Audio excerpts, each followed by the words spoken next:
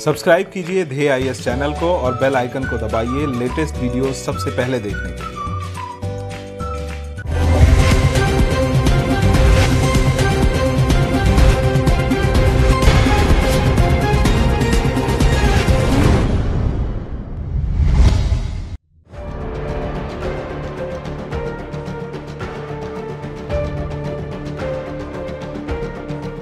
We all are aware of the water crisis faced by a lot of people each year. Water is the basic necessity for life on earth. The crisis for water can be very problematic. Recently, Maharashtra government announced the setting up of a desalination plant in Mumbai. This will help to reduce the risk of water scarcity in the state. With this announcement, Mumbai became the fourth state in the country to experiment with the desalination idea. In today's edition of 𝐼RDNS, we will be understanding about desalination, its need and its feasibility. According to the BMC's projection, the population of Mumbai is expected to touch 1.72 crore by the year 2041, and accordingly the water demand will also increase. The city's water problems are on the rise owing to increasing population. Seeing this, Maharashtra Chief Minister on Monday has given the green signal for the project. The project is proposed to be set up on 25 to 30 acres and it will take about 2.5 or 3 years to complete. The expected cost is around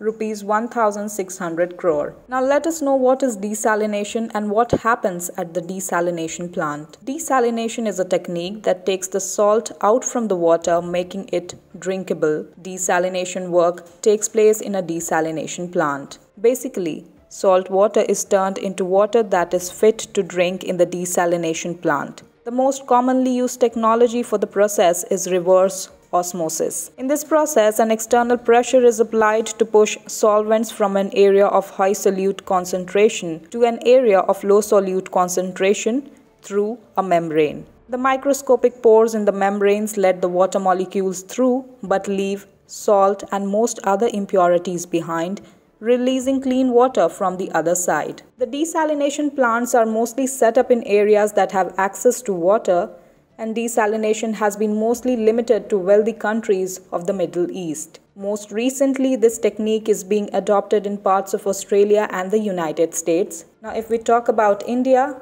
in India, Tamil Nadu had introduced this technology. The two plants supply 100 million liters a day each to Chennai, and 2 more plants are expected to be set up in Chennai as well. Apart from Tamil Nadu, Gujarat has also announced to set up a plant at the Dhyeya coast in Jamnagar district. Proposals to set up desalination plants in Dwarka, Kutch, 𝐻𝐸𝐽𝐝, Somnath, Bhavnagar are also there.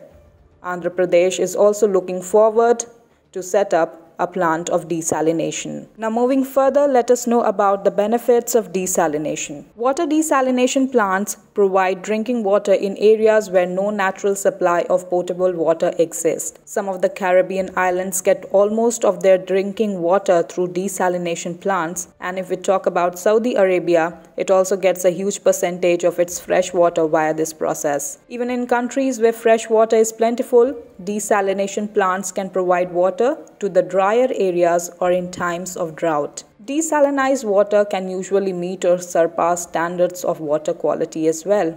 And water desalination plants can also reduce pressure on freshwater supplies that come from areas that need protecting. By treating ocean water, some important freshwater bodies can also be preserved. Now lastly, let us know, is it ecologically safe or not? Setting up and running a desalination plant is very costly. This is the reason why the Maharashtra government has over the last decade been hesitant in building such a plant. Desalination is an expensive way of generating drinking water because it requires a high amount of energy. The other problem is the disposal of the byproduct, highly concentrated brine of the desalination process. While in most places brine is pumped back into the sea, there have been rising complaints that it ends up severely damaging the local ecology around the plant.